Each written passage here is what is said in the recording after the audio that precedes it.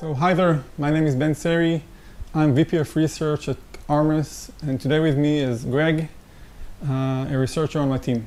And today we're going to talk about several methods that we've explored to exploit packet-in-packet attacks in Ethernet. These types of attacks can allow attackers to bypass network perimeter security, such as NATs and firewalls. So we'll get to how this can be done in a minute, but first let me tell you a bit about ourselves.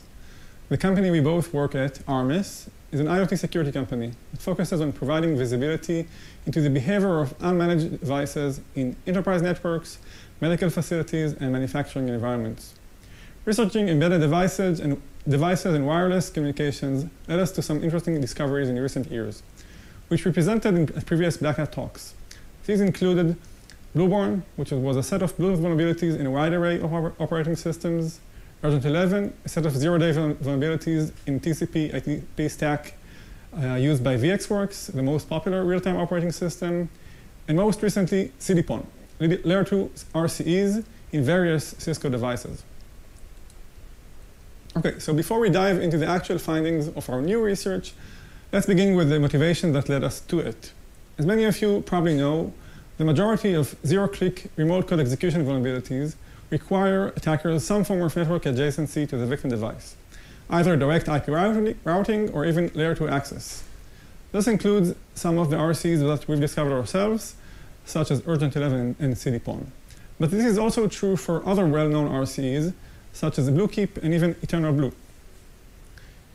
Moreover, certain vulnerabilities, and again, CDPON and Urgent 11 are examples of this, can even be exploited with a single packet if only the attacker could send a fully controlled packet to the victim device from beyond its network perimeter security. Amusingly, some guy on Twitter that you might have heard of him posted this tweet a while back, and this naturally piqued our interest. So this is kind of the NAT bypass we exactly wanted to investigate. However, it's probably fair to estimate that the solution that we've came across is very different from what Sammy had in mind. Okay, so let's consider the following scenario. An attacker is behind a firewall and a NAT somewhere on the internet, and his objective is to inject layer 2 packets into the internal subnet, this network segment on the left, that lays in the inner side of the firewall. The purpose of the NAT, that is also acting as a firewall on the edge of this network, is to allow outgoing connections to the internet and block anything else from entering the network. The NAT accomplishes this by creating firewall rules on the fly to allow passage of packets returning from target servers of these outgoing connections. This behavior is called allowing related and established packets, that is, packets that are part of or related to existing TCP or UDP sessions. This means that usually an attacker is able to send packets into this target segment only when a TCP or UDP session is established to a server that he controls on the internet. And even when this does occur, he would only be able to control the payload of the application layer in the packets that return to the network, and could not fully control the packet's headers. Obviously, this wouldn't allow him to send arbitrary layer 2 or layer 3 packets, and blocking arbitrary packets is what firewall is there to prevent. If only there were some way to somehow send packets within packets, some way to pass malicious packets within legitimate packets. That would magically, and these some way would magically transform once they pass the firewall. That will be amazing. And yes, you've guessed correctly, this concept is called packet-in-packet. The term was probably first coined by Travis Goodspeed back in 2011 when he discovered a way to inject fully controlled layer 2 packets in Zigbee and in Wi-Fi, given the ability to send packets with partially controlled payloads.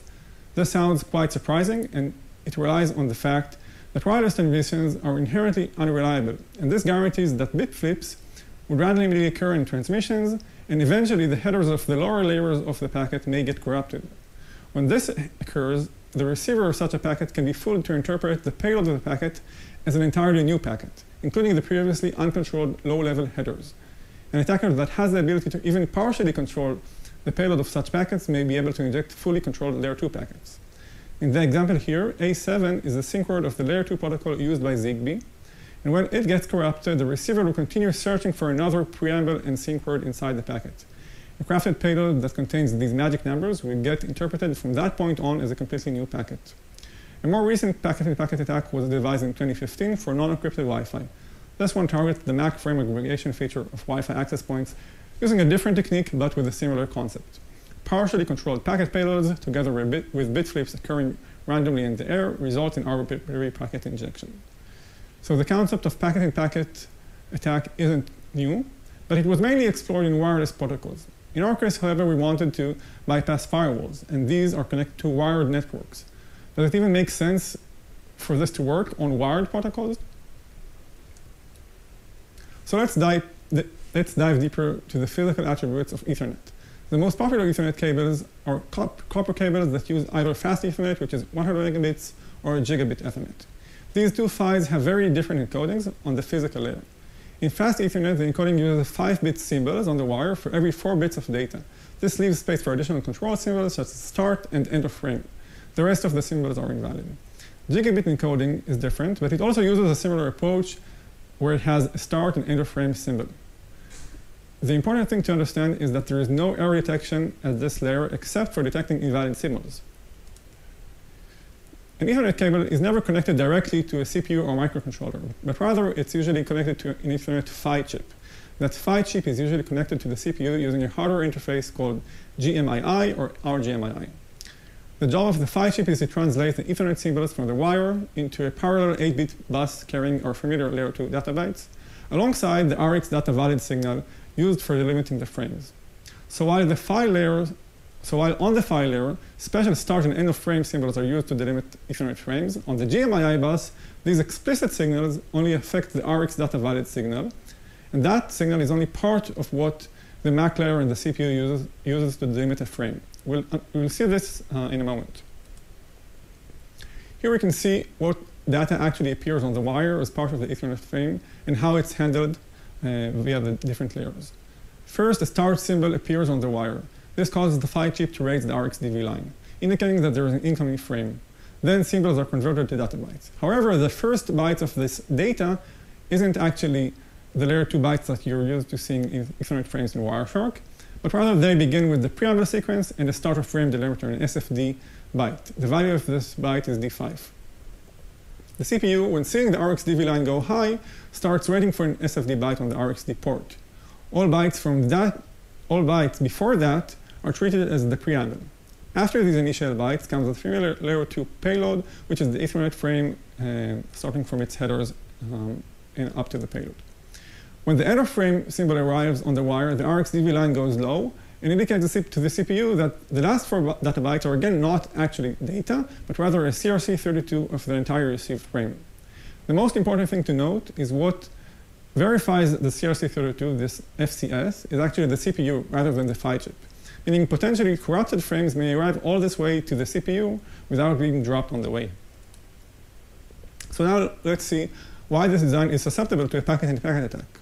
Suppose the SFD of a packet got corrupted on the wire. So in this case, the D5 byte got corrupted and turned, for example, into a D4. The CPU sees the RxDV line go high and starts looking for an SFD byte. It won't find the corrupted byte, so it will keep searching. If the packet was specially crafted, the attacker could place a D5 somewhere inside the packet payload. If this is the first D5 in the frame, it will be picked up as the SFD. All the previous bytes will be considered to be the preamble. In all the implementations that we've tested, we didn't find any that limit the length of this preamble sequence or even check its value. Therefore, if an attacker can place the first D5 byte in the frame, a packet-in-packet condition will occur. The only condition is that the corrupted symbol must become some other valid data symbol. More importantly, the CRC at the end of the frame must now be correct for both the original packet and the new inner packet. So again, this is what the original outer packet looks like. First, there is the corrupted SFD, then there are the headers and the payload, which in this case is attacker controlled. Finally, there is an FCS, which is the CRC32 of the whole packet starting from the Ethernet frame. Here the attacker has placed the D5 in the payload, which now became the new SFD. Therefore, in the following bytes, all the following bytes represent a whole new Ethernet frame. We'll call this the inner packet. Again, the inner packet is a whole layer 2 packet with headers and all.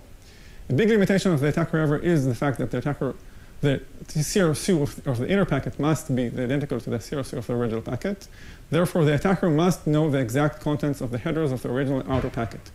This includes source indexed MAC addresses and internal IPs. These are not usually visible from the outside of the victim network, and the attacker will have to find those in advance.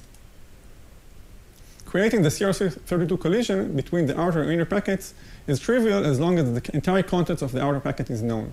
This can be done by adding a 4-byte complement value that can be calculated in advance before the inner packet. In this way, the CRC of the outer packet can be forced to become anything we want. In this case, we'll make it the same CRC as the inner packet, which allows the inner packet to be fully controlled. The method of how to calculate this complement is well known, and we won't dive into the specifics of it in this talk. So all of this sounds kind of surprising in a how did we never hear of this before kind of way. But actually, it isn't completely new. There was a talk back at 2013 that presented this exact issue. However, the researcher concluded back then that wired Ethernet cables are too reliable for the required corruption to actually occur. However, looking at the standard, for example, of gigabit Ethernet, there is an acceptable bit error rate in the standard specified for Cat5e cables. The value mentioned is 1 corrupted bit for every 10 billion bits on the wire. So if, for example, an attacker can send 10 gigabits of data on a gigabit Ethernet cable, a bit flip would actually occur after 10 seconds. And this is what is considered to be the industry standard. So we set out to find what is actually the bit error rate of cables in actual networks. As you see here, for example, on Cisco switches, you can query the amount of symbol errors and CRC errors on each port of a network switch. You can also query the total amounts of valid packets that pass through the port, and use it to calculate the average bit error rate for each port. In Armis, the company we both work at, we manage very large enterprise networks, and that gives us access to anonymized data coming from switches. And we performed a survey, and for example, here are 2 very large networks. Both of them have tens of thousands of active switch ports. And not surprisingly, 90% of these ports don't experience any errors. However, about 1% of them do experience the standard acceptable bit error rate of 1 in 10 billion bits, and 0.3% of them experience 2 orders of magnitude more errors, and that's a significant amount of bit flips. In the cables that have this error rate of 1 in 100 billion bits, a packet-in-packet collision can occur within minutes. And this is already considering that the attack requires that a bit flip occurs on a certain byte within the frame rather than just any byte on the SFD byte. From this data, it's not possible to know exactly what's the source of the corruption in the ports. Whether it's the cables, the connectors, the sockets, any of them can be physically faulty. However, for the attacker, it's not important which part is faulty. The attack will work regardless. So now Greg is going to describe some of our efforts to better understand the underlying causes of these faults. So hi, I'm Greg, and now we're going to dive into our theory of what's behind those bit flips and how we can reproduce them. So as Ben mentioned, Cat5e cables have a standard acceptable error rate of 1 in 10 billion bits. But in practice, by actually experimenting, it's easy to see that the error rate varies greatly between cables. Short cables, let's say 10 meters or so, pretty much never experience any errors. Long cables, the longest defined to be 90 meters long, will experience something in the vicinity of the standard acceptable error rate that was mentioned before. In practice, usually less. However, faulty cables of any length can experience orders of magnitude higher error rate. What we refer to as Ethernet cables are actually a multitude of different cables, but we focus on Cat5 and Cat6 cables in this research. And these cables also have a parameter that specifies their shielding. UTP means unshielding, and FTP and STP cables do have shielding. Now, any of these cables can be just as faulty as any other. It's just not as equally likely. From what we've seen, though, the main parameter determining the likelihood of a fault is actually the length of the cable. So what's inside those cables, really? A UTP cable is basically just 4 tightly twisted pairs of wires running the length of the cable. If we oversimplify a bit, each of the 2 wires in each pair will be always set to the opposite voltage of the other wire. And the signal is the difference between the voltages. A positive difference is a 1 bit, and a negative difference is a 0 bit. In this way, any outside interference should affect both wires of the pair in the same way and at the same time. Therefore, whatever the interference, the difference between the wires should remain the same, and the signal should remain intact. But as is the case with everything in nature, those twisted pairs are not perfect. And therefore, STP and FTP cables have additional shielding to further prevent interference. And any further imperfection beyond that in such cables allows weaker and weaker interference to get through and damage the signal. So we went around our offices and looked for faulty cables. And here's one example. The device is a fluke cable qualification tester. It can be used to detect and classify cabling faults. In this case, it's connected to a fairly long, almost 90-meter cable. And the shield of the cable is not connected, as the test reports, even though it does have a shield internally. Also, it reports that at least one of the pairs has an impedance that's too high, even though the cable is still under the allowed 90 meters. So this cable is faulty and indeed has an elevated bit error rate.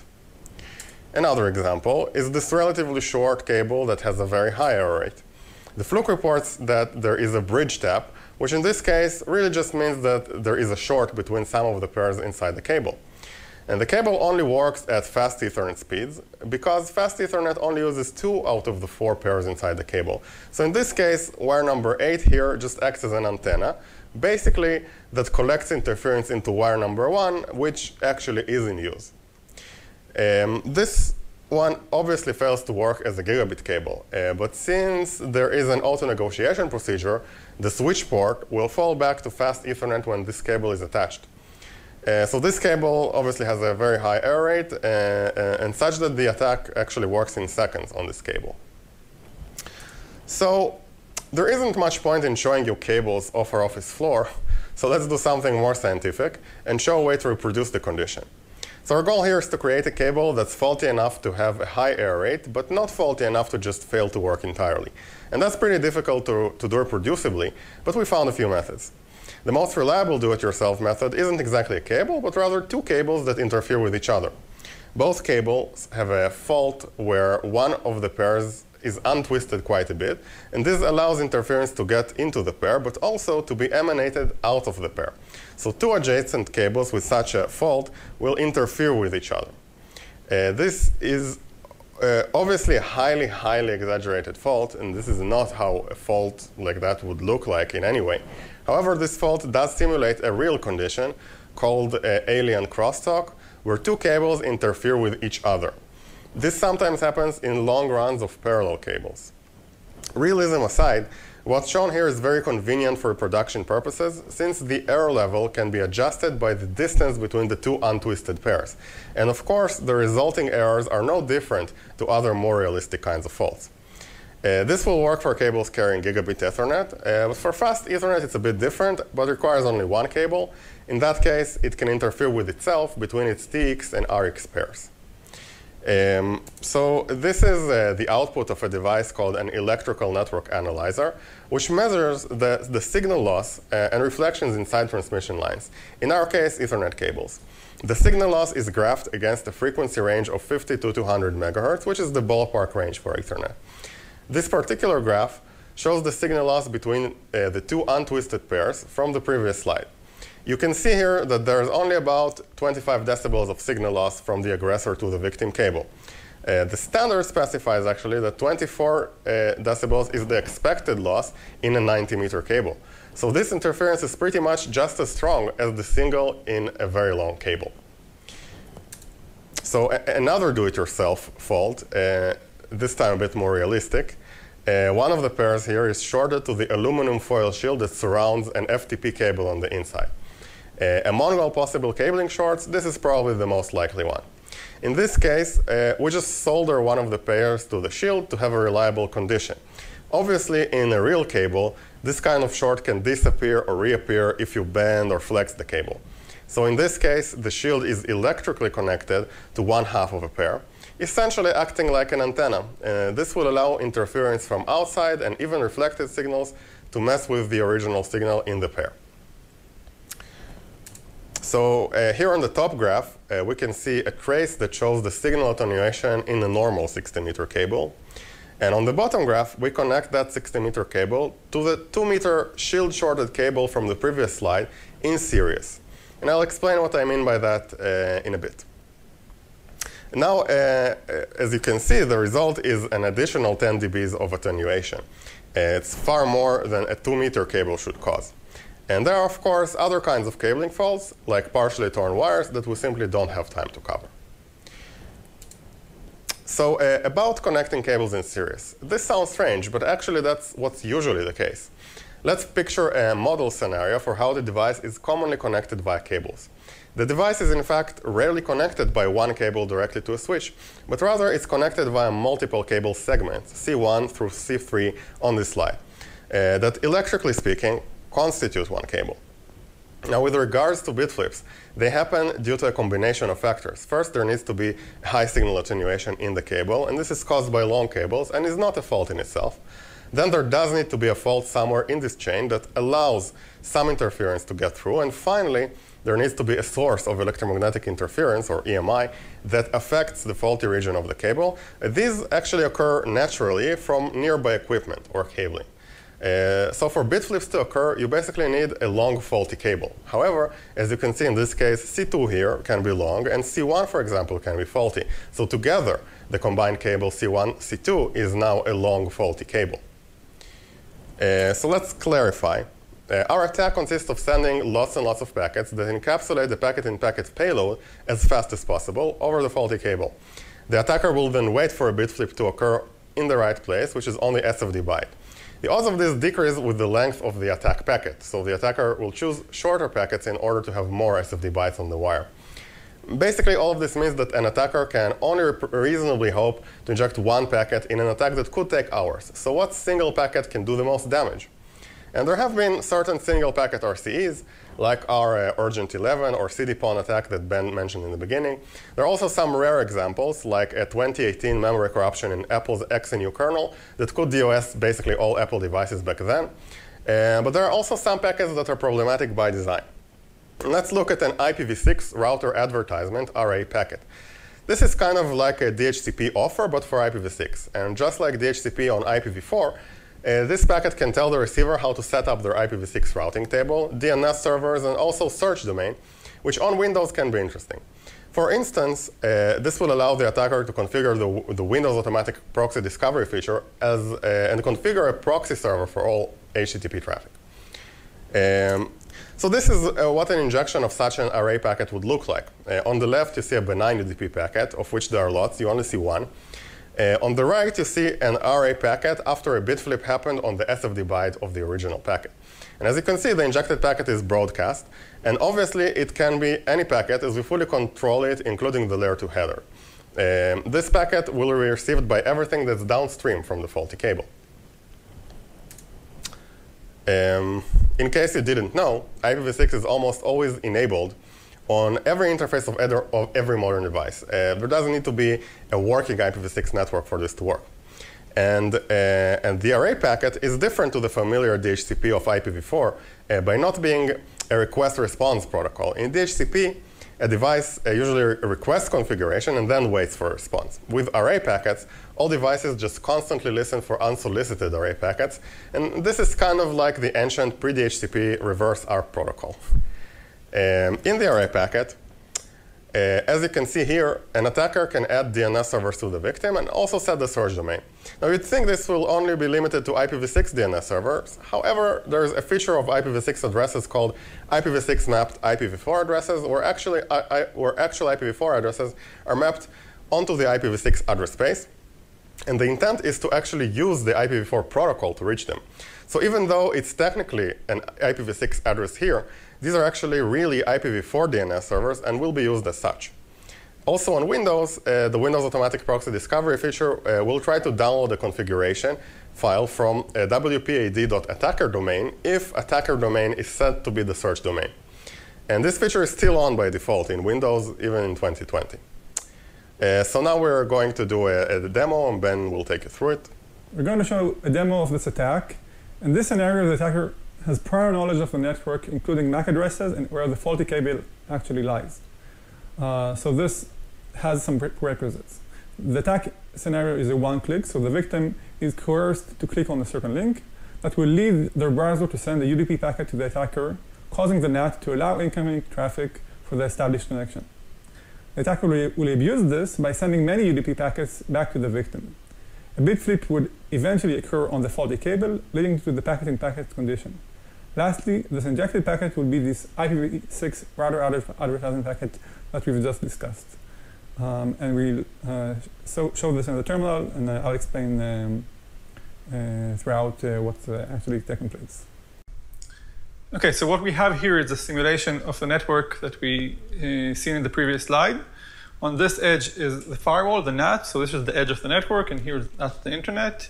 And then after it, we have a core switch, and that connects through this this faulty cable. This is the worst cable that we can find in our office, to an access switch. And this access switch has this internal segment, and to it connects this Windows device, and this device will be our victim. Okay, so on the right, we have the attacker's terminal. On the bottom part of his terminal, we'll have a packet capture of the attack from his point of view. And on the left, we have a VNC to the Windows device, which is the victim device, located inside the internal segment. First, we can see that the faulty cable has an impact on the network performance of this device, but not a very significant effect. So there is some packet loss, but not a lot.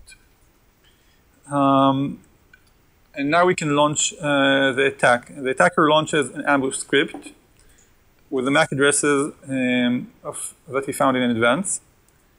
And the victim would enter a link that will take him to the attacker's web page. The attacker will then send all these UDP packets back to the target. Some of them would bit flip, and we can see in the Wireshark on the Windows device that they've turned into this wire advertising packet, again, due to the packet-in-packet attack. And this wire advertising packet registered this DNS search domain on the Windows device. And this would be used for the Windows proxy auto-discovery feature. So when Greg there went to Google.com, he actually got this pond page. Okay, cool. Okay, so the biggest problem with this attack is that the attacker needs to know the internal MAC addresses that appear in the packet headers. Otherwise, they can't calculate the CRC complement. These internal MACs are not visible from outside of the LAN. However, they're not a secret, and they were never designed to be a secret. In some cases, it's easy to guess them. For instance, in a non-internet scenario, let's say for an attacker in a DMZ, one interface of the firewall is directly visible. And as is the case with most network equipment, the MAC addresses of all the interfaces of the same equipment are adjacent. So it's easy to guess the rest of them knowing just one. Better yet, if you look at Wi-Fi, even on encrypted WPA2 network, the MAC addresses appear in plain text over the air. And they can be picked up by sniffing in monitor mode in physical proximity to the network. These MACs are the same exact MACs as on the wired network. It's fairly common for organizations to bridge their access points directly to their wired networks. So for example, the MACs of the default gateway will be visible in the air, even though it's not even a wireless device. What's more is that MAC addresses never change. If an attacker physically arrives on site once to collect MAC addresses, these will remain correct forever. If you sniff Wi-Fi in monitor mode, this is what you'd see. Even though the data is encrypted, here you have 5 MAC addresses per packet in plain text, of which one is always the MAC of the wireless device, and another is always the MAC of another device on the network, be it wired or wireless. In this case, you have a Xiaomi phone talking to a Fortinet firewall, which is its default gateway to the internet. These are the 2 MACs that appear in any Ethernet packet coming from the firewall to the device when traveling on the wired network on the way to the access point. So now it's actually time for the fun part of this talk. And we talked about how faulty cables are cables that are susceptible to reasonable electromagnetic interference. However, what about unreasonable interference? An unshielded cable, even if not faulty in itself, given an already attenuated signal, should become susceptible at higher interference levels.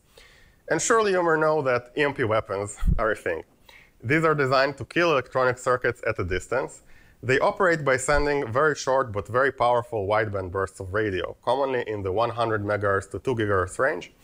The wavelengths of this range just about match the lengths of wiring inside various equipment. And at those power levels, any such wire becomes an antenna, and so will apply voltages to random parts of circuits. With high enough power, this is meant to fry all sorts of electronics. Now, we don't need to fry anything. All we need is to disrupt already weak attenuated signals. Therefore, the same thing will work for us at much more reasonable power levels. So finding public research into EMP devices online isn't exactly easy. However, if you refer to this as an EMP simulation, you can get all sorts of results. These separate papers all talk about creating a fairly similar device. Basically, they charge a capacitor to 500,000 volts and then discharge it through a fast spark gap in parallel to an antenna. And this creates a very short, under 1 nanosecond pulse with a power level close to a gigawatt. This kind of pulse will appear as a powerful wideband radio burst when radiated from a proper antenna. But all we need, for the sake of demonstrating the phenomenon, is simply the oldest kind of radio transmitter that was invented in the late 19th century. And this works the same way. A capacitor is discharged through a spark gap, only a far lower voltage is used in the range of 10,000 volts. And a simple open-air spark gap is used. This kind of transmitter is a powerful source of interference in the 50 to 150 megahertz range. This is what the transmission spectrum of our device looks like. A wideband pulse between 50 and 120 megahertz. The actual power level is much higher than shown here, since the pulses are very short, and this is averaged over time.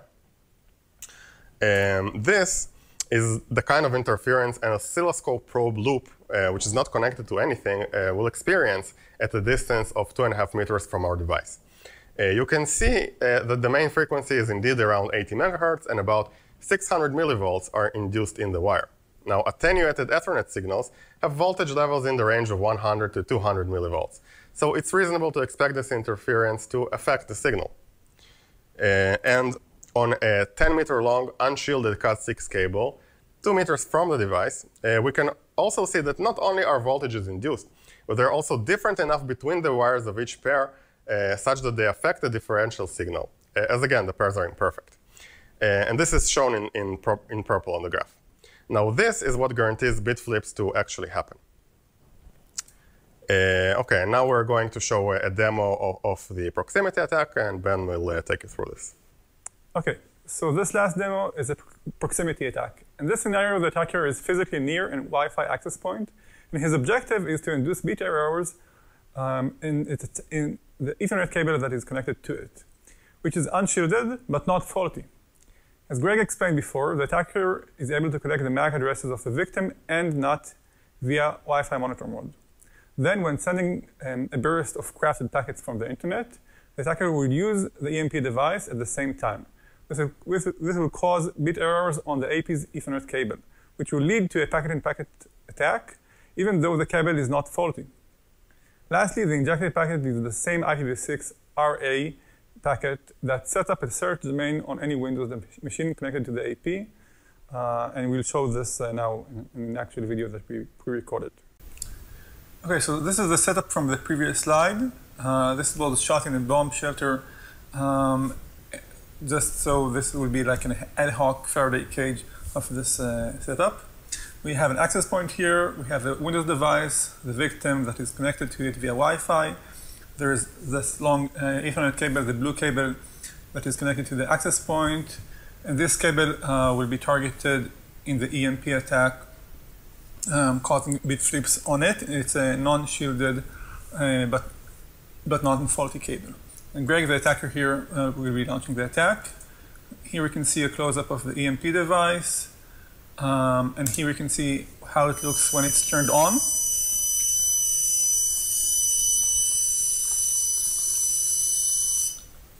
And we can see this attack now. We'll have this Windows device here. Initially, we can see that it doesn't have a search domain configured on it. Once the attack succeeds, it will have it. And Greg will launch the attack, sending the burst of UDP packets, and simultaneously turn on the EMP device. And we can see the router advertising packets have been injected via the packet attack in the Wireshark, and we can also see that the search domain has now been registered for this device. OK, and we have really a limited time, and so we tried to talk quickly through a lot of material, but I wanted to conclude on a few notes for this talk. before we get to your questions. First of all, yes, it seems that Ethernet packet attacks are possible. It's not a simple attack, and we saw that it has a couple of prerequisites. But nevertheless, we were surprised to find out that it was more practical and more real than we ever thought about. And then there needs to be some way to eventually handle this issue. There shouldn't be a reason for Ethernet to have this problem, although, as seen in previous research, preventing packet-in-packet attacks is quite a difficult task. We also have a blog about this with more information on our website. It's in the link here, and we'll be happy to answer any questions that you have now. Thank you. There. Hi, guys. We hope you enjoyed the talk. If you have any questions, we'll be happy to answer now. And yeah, so we can see your questions in the chat if you post them. This is quite an unusual research, and so sometimes it's hard to really follow all the steps that are required. We do know that it's a difficult attack to pull off, but not an impossible one, as we've shown in this talk.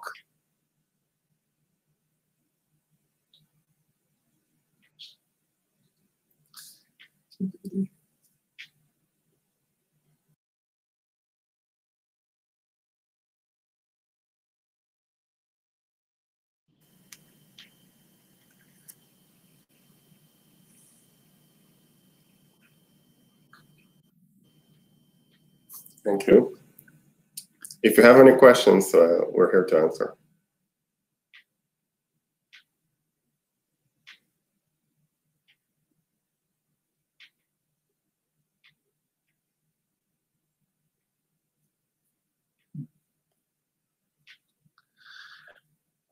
Okay, so there is one question here about POC scripts. This attack relies on a couple of elements other than code. And you need to have either a faulty cable or this type of EMP device, which we don't recommend that you build. It's quite dangerous. But we do have a white paper in which we detail how you can replicate this type of faulty cable, even in a simulated mode. And so you can go ahead and read the white paper. That can be a first step. Okay, so there's a few questions about the EMP. So as far as shielded cables go, they're obviously better. And now I wouldn't say that they're completely impervious to this, because I did see it work on some shielded cables, but it works obviously a lot less, and I didn't really try to quantify how well it would work on shielded cables. Of course, cables that are shielded in the best possible way, which are STP cables, where every pair is shielded separately, fare pretty well. Also, the shield needs to be connected on both sides of the wire, and if it isn't, then that includes inside the sockets. So basically, the cable itself being shielded isn't exactly enough, but if everything is properly shielded, that means that it's a good shield and it's connected on both sides, reaching both terminals, then I would say it would be very difficult for that EMP attack to affect that cable. But again, I think it's a matter of just adding more power. You add more power and it will probably penetrate even those shields as well. There's a couple of questions here about the range of the EMP. So we didn't really try to maximize this. In our small test of it, it was just about 3 meters or so of range. We do think that having an antenna, a directional antenna, unlike the one that we've used, would probably extend the range, giving it more juice, more power, will also have a similar impact. So we do think that this can become something that works from more distance than what we've shown.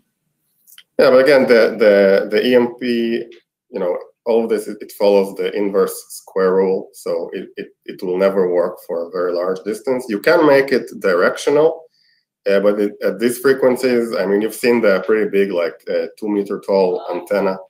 In order to do this at a distance of 2 meters, and it's omnidirectional. And now it wouldn't need to be longer, but to make it directional, like a Yagi antenna, for example, it would also need to be like 3 meters wide. But then it would work for a larger distance and be directional. But really, I mean, again, as a disclaimer, we're not exactly experts in this specific field. Yeah, and this field, it doesn't have all that much information freely available about it online, because again, there's no legitimate use for this kind of thing. Right. The purpose of that part in our talk is to just demonstrate that it's theoretically possible. We came to a point where we have a device capable of interfering with the cable, but more research is needed to understand it really, what drives it, what are all the causes for it to work better or worse. There is a question here about faulty cables, and I think then we need to finish. Okay, so yeah, so we did measure, there's a question about measuring the signal strength inside the cabling. And yes, we used that electrical network analyzer device. We measured the signal loss in just standards compliant long cables. And then when attaching various faulty cables to them, there is a white paper. And while we didn't exactly publish, measurements of cables from our office, there is information there about what these cables, how strong the signal should be in those cables and such. Yeah, and I think we need to stop at this point. Thank you for watching. Again, we have more info in the white paper on our website. It's armis.com/EtherOops if you're interested. Thank you. Thank you.